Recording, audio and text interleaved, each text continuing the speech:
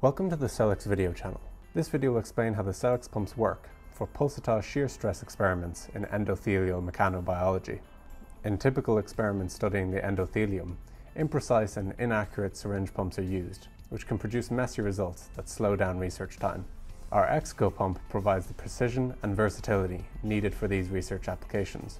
The following diagram shows how the ExiGo pump is used in an experiment in conjunction with the microfluidics chip. First, a syringe is inserted into the ExiGo pump.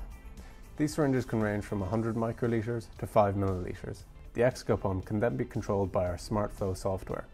This allows you to automate your flow processes with custom shear stress and flow rate patterns. Next, the sample in the syringe is pumped through a flow sensor, which monitors the shear stress and flow rate patterns and adjusts them to your use case.